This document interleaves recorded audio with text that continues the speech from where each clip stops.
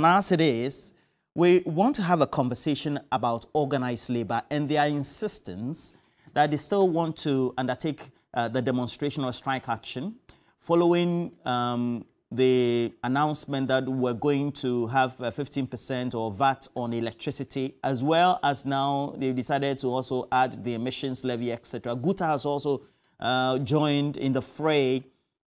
They say they don't have any formal communique from government so far. Now, what does it mean? What are the implications?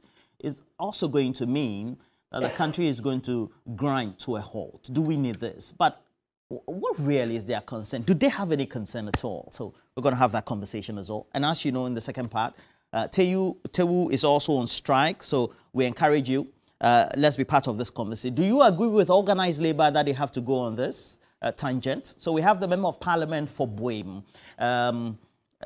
We have Mr. Adams joining us. Kofi Adams, good morning to you. Good morning. Great. And we have a Deputy Trade Minister who has joined us. He's a regular, well, he's a regular on the show, depends. Now, his schedules have kept him busy, particularly the last 2 months, because he was preparing for his re-election as a parliamentary candidate for Inshire. So he's currently also the incumbent, the Member of Parliament for Inshire. So Deputy Trade Minister, Stickers, we call him on a friendly basis, but Dr. Stephen Amoah is here. Dr. Stephen Amoah, good morning to you. Good morning. Well, great. You've abandoned me. No, I have not. We've been brothers like how many years? I think now? It's been over 15 years. Yes. Yeah, So yeah. When you returned from the UK, you should have abandoned me. Why not? We have a long story. You always loved using this phrase, asymmetry of information. Yes, and I picked that from you over 15 years ago. Oh, yeah, I always loved it when you did that chore science. Yeah, my vocabulary. Yeah, I know. Dr. Stephen Amoah. I know it's going to be getting heated, etc., but it's part of the conversation. Let's get your message on this. This is what organized labor has been saying. Put 15% VAT on the electricity bill. It's prudent, and think that you should officially communicate to organized labor. Then organized labor, you will use that communication to reconvene its a meeting to actually discuss and take another decision. Because we said in our first communique that the only thing we want is a total and unconditional withdrawal of the 15% VAT. Don't think so that we are sending fears. If there is any such, belief or perception, then it is rather the wrong approach of government that is sending fears to the investors. We are going ahead with our action. FUNAS Thomas Musa Tanko and the president of FUNAGRAT, Eric Angel Kabonu, said the Ghana Police Service has been petitioned. We are not engaging anybody. Today, the letter will reach the police. This week, we are in red. And then, next week, Tuesday, 13th, all things being equal, we'll kickstart or we'll start rolling out our plans. Showing our displeasure and our anger at the fact that government is beginning to down us with taxes unprecedented in the history of this. We are waiting silently by close of today to see whether any official communication will be released. And if we don't get anything by tomorrow, our letter to the employer will go. And we are setting out all the modalities to ensure that our members are released to participate fully in the national demonstrations. I mean, beyond Greater Accra, in all the other. And these are the health workers, registered nurses, etc. Since you are very much related to the corridors of power, these taxes that have been introduced, was the government envisaging that we're going to have massive pushback or reaction to these taxes? Thank you very much, my brother. And I would like to use your platform to show my appreciation, which is very imminent. I mean, appreciation to the great people of Inshaeso and all over Ghana, those who supported me financially, spiritually, socially, and even voting-wise. I say God bless all of them. They've done me a great deal of good, and I appreciate that. Coming back to your question, I think you and I know it is crystal clear that anytime there is introduction or increment of taxes, these things do happen. I mean, when the NDC guys were in power and they wanted to introduce or increase taxes, MPP guys will probably sometimes hide behind or start argument. I mean, some level of opposition, and then the public will follow. The same way when MPP guys in power and want to introduce taxes or increase taxes, the NDC guys will start and the public will follow. Nowhere on this earth that people will want to outlay funds from their companies or their pockets. It's a fact, it's a natural instinct. But for how long, my brother, should we continue this thing? Do we ask ourselves that, do we really need to take taxes or not? What is the situation of our fiscal space today? If we don't take taxes, what happens? If we take taxes, what happens? What will be its resultant effect?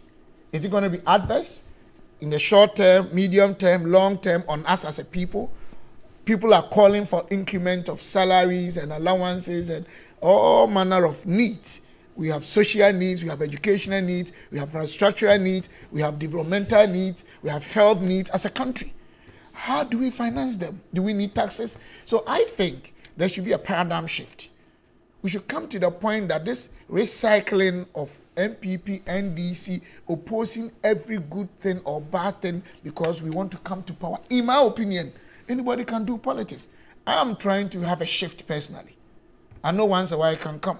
But I'm trying to move myself from anything you have to defend, anything you have to do politics, and get to the point where all of us will have a new point of convergence. You say, no, enough of these things. Look, all the complaints, all the challenges, all the oppositions from former late His Excellency J.J. Rawlings, may he so rest in peace, throughout up to Nanado's time, they are the same parameters, the same variables. I don't understand. What I'm saying is, when former President Rawlings was there, the very things Ghanaians were complaining, maybe MPP in opposition, who were complaining. In terms of the variables, they are yes, the same. The same thing. So, boss, do we continue this thing as a country?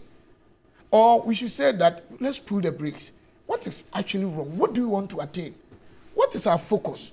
What is our long-term goal? Do we really want to build this country? Do we want to change this country for the good people of Ghana? Or we should continue to, because MPP, they want to stay in power, because NDC, they want to come to power, because probably businessmen want to make more profit, or is it because of, what is it that we need to do? Now, all these, about 40 years or 30 years of recycling of complaints and oppositions and propaganda and fighting and demonstrations that to me, which have not yielded any other results. Do we keep that status quo? We have to change it. This is my present position. And I think people should join hands with me. We need to revolutionize our mindset. Dr. Stephen Amoah, when did you come to this realization? You know me from day one, unless you don't want to speak the truth. I'm the one. You know, if I'm starting today, no, is it the right thing or not? Are you talking about as a person?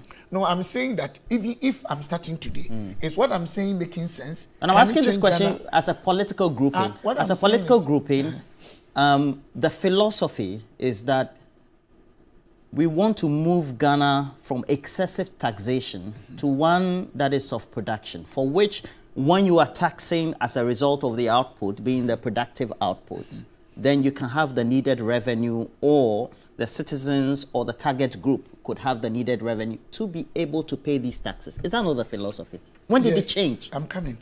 Let me, what you are saying is 100% true. I don't have to argue with you. I mean, unless I want to be dishonest. But let me ask you, that concept, that idea was perfect. That, okay, can we expand the frontiers of our industries? Can we expand our industries, do more productions, so that we can rather tax from production, and that will not put too much burden on the individuals, which was perfect. But my brother, if you have a plan, if you have a program, and the program as a result of uncertainties, not going the way it's supposed to go, so you cannot make amendments and say that, okay, we wanted to go this way, which of course, I mean, industrialization, we are not there yet. Well, we are doing well under Nanado. At least we've done better than we took over. This is a fact, unless you want to lie. In terms of what? In terms of incrementing industries, factories, it's a fact. But I agree with anybody that will say that, oh, We're still not there. They are not enough to employ all the people. They are not enough to produce for us to stop importing. They are not enough to work such that we can do more production and export. That one I agree, because development is a process. But whilst doing that, what happened? We had a serious global crisis that impacted our fiscal space to the extent that we had about 22 months of impaired productivity in Ghana. Understand. We are back to COVID, Russia, Ukraine. Master, I'm explaining things. You can decide to understand or not. At least I'm an expert in that area. Can you be patient, take away politics, and let me finish my explanation? Because what happened 3 years ago, 2 years, 10 years ago, are still impacting us. You cannot say that it's a process. You're talking about economy. That at a point in time, people were home not working. And that created very bad fiscal space all over Ghana. Supply chain got bad. And we are gradually recovering and restructuring. And once we want to recover, we had our debt to GDP over 80%. How do you work on a country whose debt to GDP? Who took us to the 80% debt to GDP? The situation at that time. Because we had revenue shortfalls of about 12 billion. Private sector had to stay home. We're not working. People were home. Government was paying them. So definitely generating money internally was a problem. So we resorted to debt financing because there were statutory demands. It's like a doctor telling you this is what you need, this is my diagnosis, you say no. That way you can decide to do politics with it. But what I'm saying is that situation, we haven't totally come out of, even the whole world, it's a fact. And one of the ways is to slow borrowing, not to stop at all, and try to increase domestic revenue generation. And that has to look, if we want to do politics, my brother, between 2014, 2015, 2016, tax items that were increased or introduced were about 26 taxes. Those were the days we were having condom tax, we were having KIU, we were having rare estate, we were having medicines imported but not produced. They were there. And you complained about yes, it. Oh yes, perfect. And we're back to... So I'm coming. And even more. So that is why no more, check the taxes. Go and check whether even under Nanad we have 26. It's no Existing more. Taxes have been increased by way of the quantum. Yeah, but by it's percentages. Not increased. But how do you term that? What I'm saying, that's what let's say you have an existing tax. You know the point because I was making. You've been educated. It's because of you. That's why I went to business school. You encouraged me when you came. So you understand the point I'm making? So please. So you and I. Yes. So you and I on a certain level when it comes to that. My point that I was making. Yes, please. Was that. Yes, MPP complain, which I agree with you. NDC will complain. But I'm saying that should we continue that cycle? That is my point. No, we should not. Exactly. But I'm asking you that, so, is it not an issue of a lack of candor and trust and a lack of self-admission that if we have Dr. Mahmoud Bawumia, for example, having the clarion call being the principle by way of economic principle and ideology that we need to move the country from taxation to production. And was it a good idea or not? It's a positive idea. It's the reason why in 2016, alongside the president, he was voted for massively 1 million votes. Thank you. Or nearly 1 million votes. Do you understand what is called uncertainty? Do you understand unexpected circumstances and events? Force majeure, yes. It can happen. So that even the things you want to do as an individual, sometimes you plan doing A, B, C, D, by the end of the year, let's be honest, circumstances can let you do even otherwise, more or less, or not do at all. We were in this But you told me that as a good economist and a planner, as far as foreseeable making projections, you make projections and room for force majeure. Rooms, but when whoever... So we didn't make room for force majeure? No, we are not talking about that. But you can make room for anything. But if tomorrow something happens, and the whole world, they are not bringing any food to Ghana. They are not bringing any medicine. Nothing happens. You can't even move from your house to another house. What happens? Something you don't expect. It happens. But what I'm saying is that, in fact, everything you are raising this morning, I agree with you, or to what you're saying. But the point I'm making is that, my brother, should we continue this issue of recycling of MPP, NDC, because MPP wants to stay in power, NDC wants to come to power because A wants to do this, somebody has parochial or individual interest. I am asking, and I'm saying that there should be a paradigm shift. Whether somebody was wrong or right or will be wrong or whatever, I think as an individual, it hasn't really offered the preferred solution. It has not provided the expected utilities. So do we stay in that and destroy Ghana? No.